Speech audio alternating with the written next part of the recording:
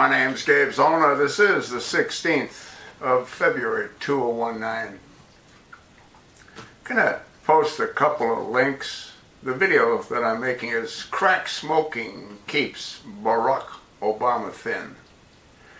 One of the links has a couple of talking heads discussing Trump's weight, and they're highlighting the fact that Obama's lifestyle keeps him thin because he exercises, and both he and that freak Big Mike, they eat well. Not true. And I mentioned that in that video that I posted yesterday. Big Mike had liposuction on his fat ass and elsewhere.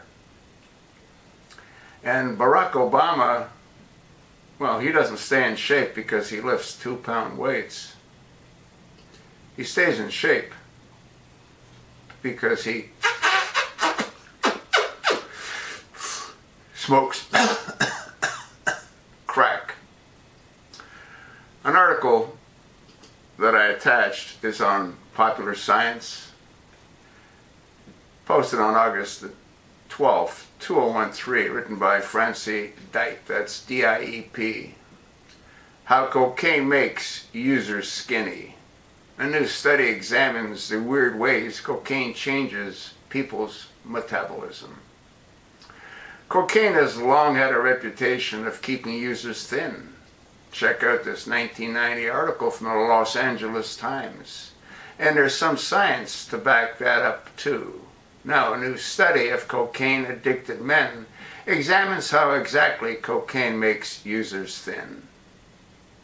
Cocaine can fundamentally alter the body's metabolism, the study found. Even though addicts eat more and have altered protein levels that should make them gain weight, they're usually likely to have less body fat than non-addicts. Knowing this can help doctors manage the weight of those who stop using cocaine. The research team for neuroscientists from the University of Cambridge in the UK wrote a paper that published in the journal Appetite.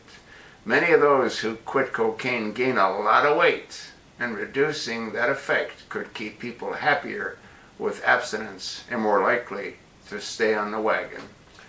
You see, what that really says and what that explains is why Big Mike blew up like a cancerous rat and Obama didn't. They probably eat pretty much the same.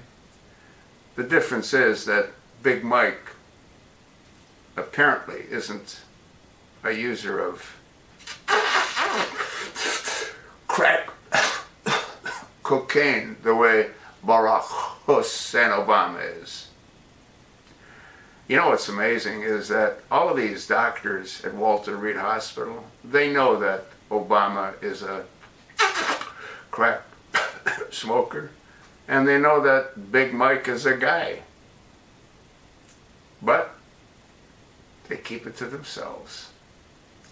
Read the article, and you'll see why Barack Hussein Obama remains slim and trim. Who knows? Maybe Big Mike started blowing crack as well after the liposuction. But doesn't look like it. He still looks like a big monster. Did you catch a look at him at the Grammys? Huh? He looked like a tank with the outfit he was wearing. It's amazing when you see him with real women. The contrast is unbelievable. Take a look at the articles. Let me know what you think.